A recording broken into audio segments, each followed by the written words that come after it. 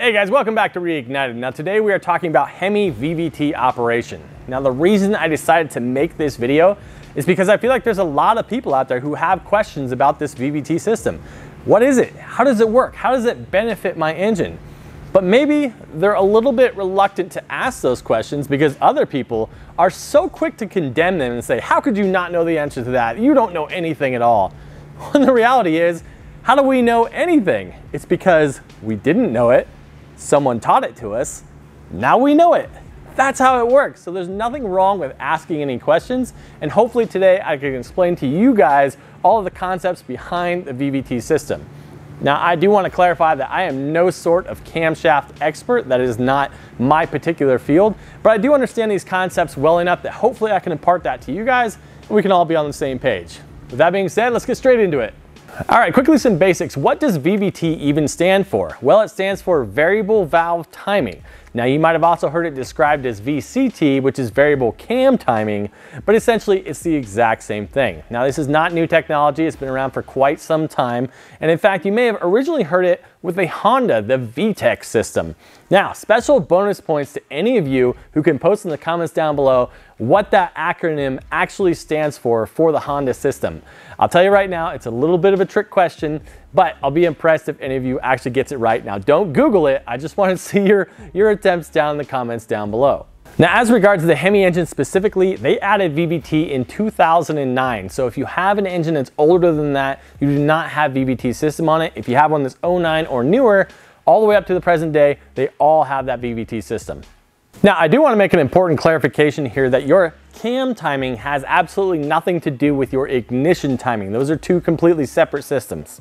So variable valve timing, why would we want to vary that cam timing inside our engine? What benefit does that provide?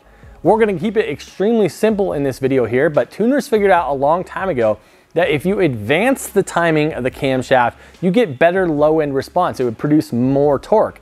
But if you would retard the cam, then you could get better top end horsepower. But it was always at a cost of one or the other. So depending upon where they set the camshaft, they could either get good bottom end or they could get good top end. The variable valve timing allows you to have the best of both worlds. It's almost like having two completely different camshafts because in certain situations, it can advance the cam, give you that bottom end torque that you're looking for. And then as you go up through the rev range, it can adjust and give you that top end power as well. That's why variable valve timing is such a benefit.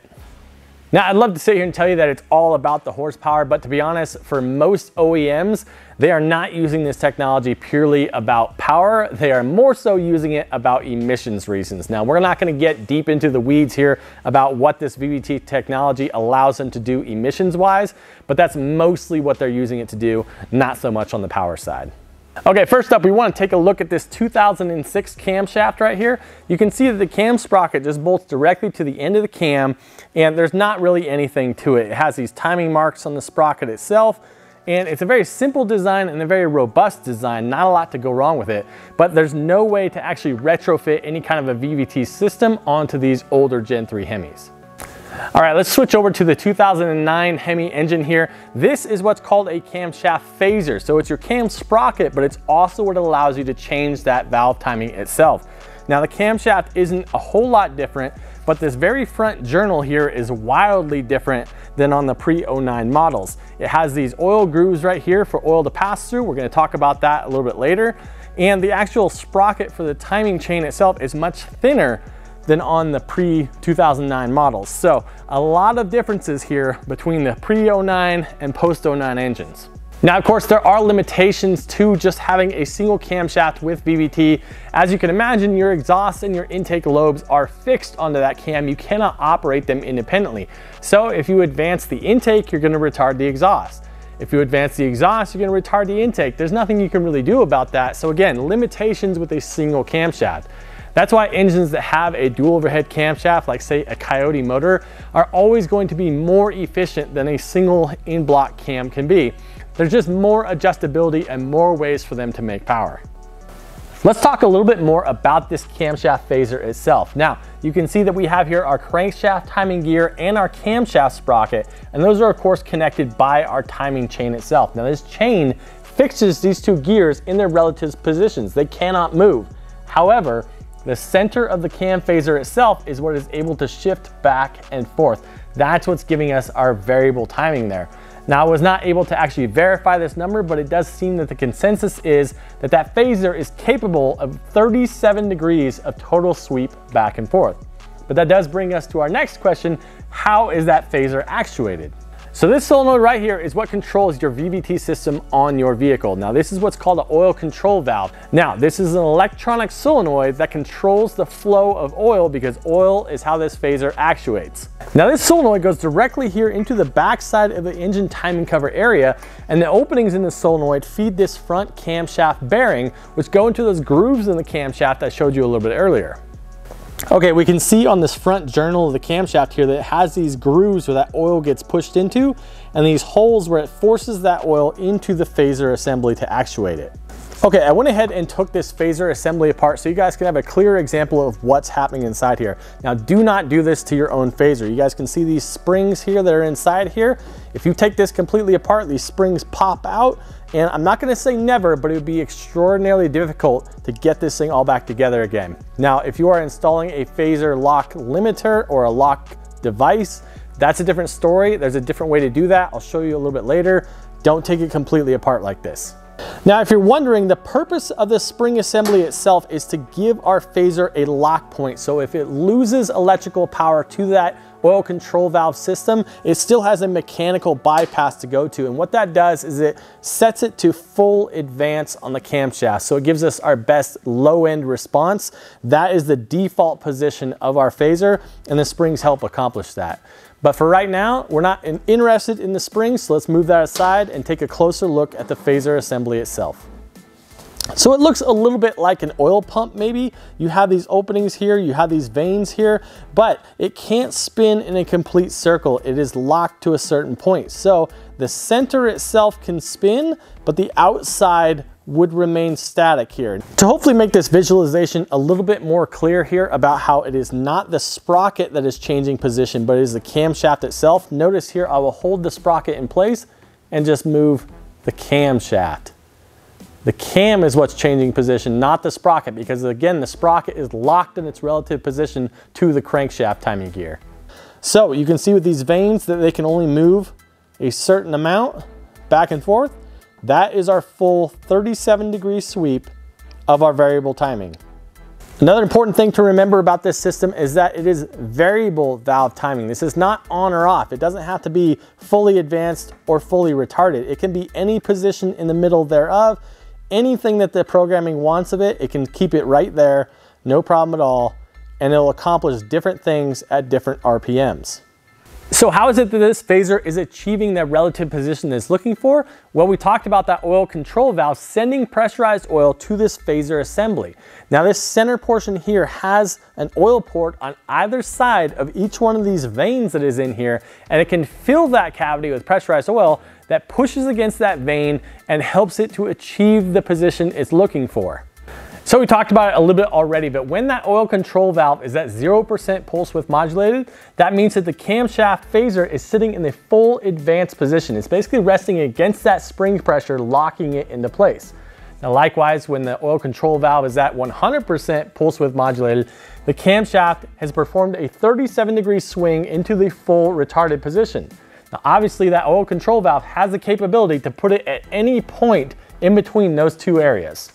All right, you understand the basics now. You know what VVT is, you know how it operates, and you know what kind of benefits it provides for your engine. But what are the limitations of this system? What are the drawbacks?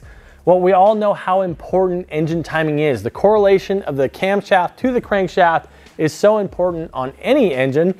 And the Hemi, like many engines, is what's called an interference engine. That means that if you were to break a timing chain, your piston would come up and smack a bunch of valves and there'd be all sorts of damage in there. So the relation between these two has to be kept correct. Now with that being said, there is a narrow window available between the valves doing their thing and the piston doing its thing for the engine to modify that cam timing just enough to change those characteristics as far as gaining power down low or gaining power up high. It's a small window, but it is what's available because you don't want that piston to actually touch those valves. Now, unfortunately, when you do go to a larger camshaft on your engine, one that provides more lift, well, that is getting more airflow into your engine, which is a good thing, but the valve is also protruding further down into the cylinder than it did before. This means that your already really tight tolerance between the piston coming up and the valve is now non-existent, and you can potentially smack that valve. So many of your aftermarket camshafts that you come across for the Hemi engine will also include a phaser limiter or even a phaser lock, which will only allow so much modification so that even though that valve is coming further down into the cylinder, the piston has no chance to smack it on its way up.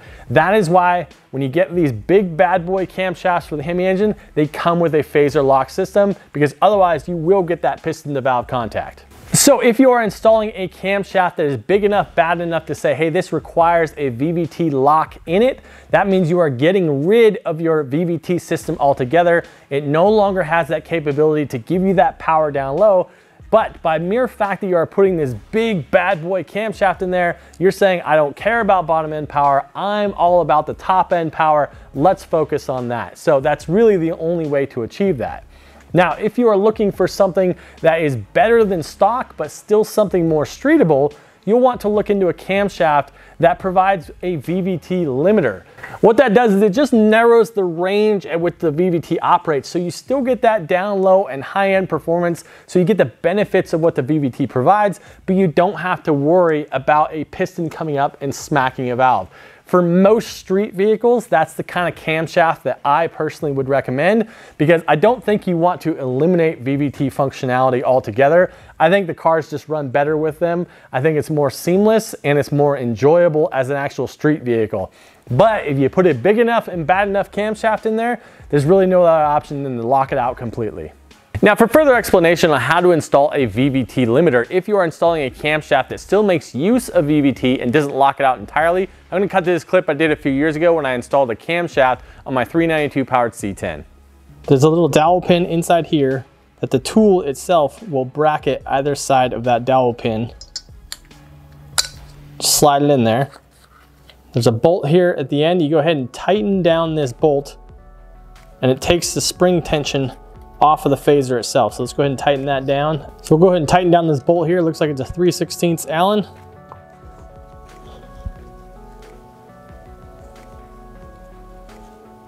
There we go. So that's taking the spring tension off. Now what we need to do is flip it over. And on the back side here, you have all these bolts here. Now where the dowel pin resides here, on the opposite side, this screw, you want to loosen it, but do not remove it. Otherwise, this whole thing is gonna go sprawling out of here. You wanna remove all of these. Loosen this screw, but remove the other 4 screws, and then this whole plate will kind of slide sideways out of the way.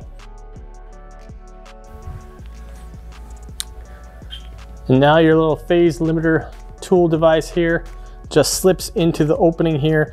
If you look, this is where your tool is bolted to, so it's the next one over, and it goes with the indent of the insert facing towards the middle of the phaser. Go ahead and just drop it in there. Slip your cover plate back on. Now the one longer bolt here with the pin, that goes down through this hole where your tool is. All right, now with our bolts torqued, all you have to do is remove the tool itself. Undo your spring bolt.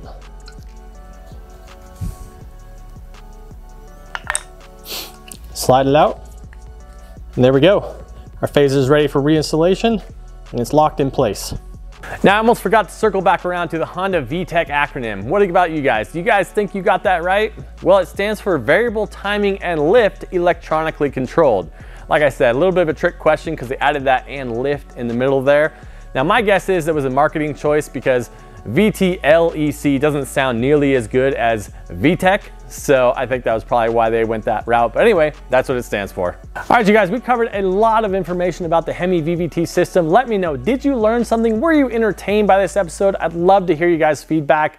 In the meantime, I appreciate it. We'll see you next time on Reignited.